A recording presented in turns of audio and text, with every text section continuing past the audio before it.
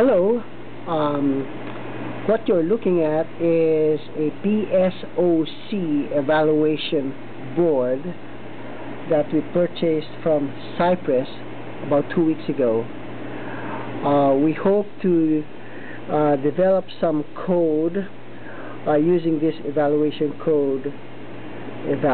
board to blink some activity lights based on some signals coming out from I2C port from nanoslides. So here I have the evaluation board, and we have the external programmer right here into the programmer port of this module right here. Then we have the USB cable going to our host computer, which is a 1U Dell dual core PC. We have this application here running, which Cypress calls PSoC Designer 5, and we also have some space in the chip for building our own flip-flops, our own counters, and our own gates. Right now I haven't done anything on that part. All I have done is create a Mr. Blinky C routine. There. All we have down here is a for loop statement and flip the state of one of the ports.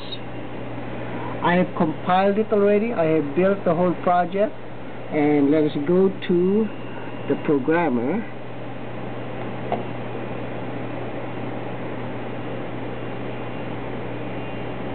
We have loaded the file already, and it's called blinky.hex. So let's go over here and do a program. Down here we can see that it's busy. It is now downloading the hex file into our programmer right here and into our board, into this module right here. So once that's done, we should be able to see our two LEDs blinking. A simple experiment.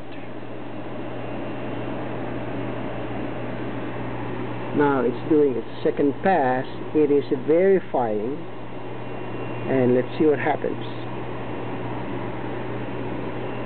Programming succeeded, and there we go. My first project. Simple project, proving that this evaluation board is good.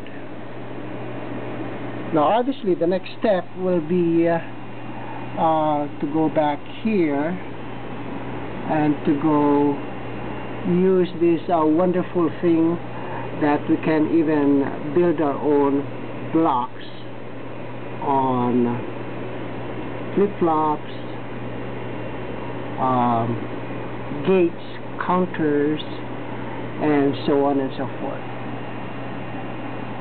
So we got a lot of stuff, a lot of work ahead of us. That's all for now.